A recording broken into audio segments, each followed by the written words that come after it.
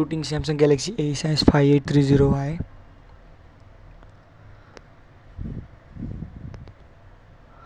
Download the update.zip file which has been given below in the description and save it in your memory card. I have here written folder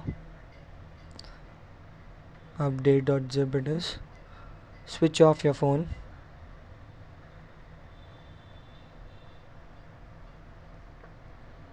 Okay, so here we go.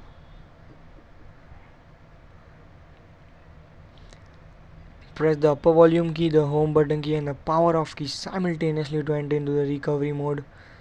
If you have rooted some previous versions like Galaxy A, so this must be easy for you. Use arrow key to go up and down now. Select apply update from SD card. Locate the update.zip file which is in a particular folder. You can save it in your memory card you want it. Okay, so update has been installed. Now reboot your phone.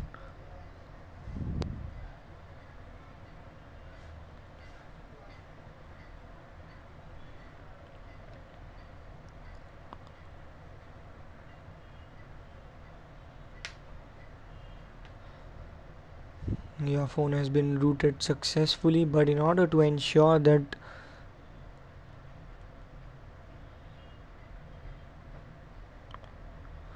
unlock the phone,